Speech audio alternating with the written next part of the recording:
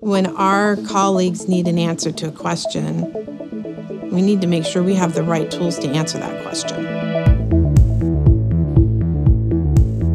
Bioanalytical sciences is the department that specializes in implementing technologies in order to measure the molecules at Genentech in the clinical samples from patients. In drug development, we need to know exactly how much drug we give to our patients. Too much of the protein drug in your system can sometimes cause safety concerns. And then too little may not give you the benefit you want. This is the window between too little drug and too much drug.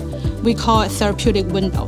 We run plate-based assays where you coat down an antibody that will pull down the antibody of interest, and then we add yet another antibody, so you create like this sandwich. And then you have a colored detection, and you read that in an instrument. And then that instrument takes that data, and then we crunch that data so that we're able to describe a concentration. I think the challenges that we faced in the last 20 years is that biologics are fairly new. We had to really devise how we would go about measuring concentrations of biologics. We couldn't just go to the store and say, we want this reagent to measure our Genentech molecule. It needed to be done in-house.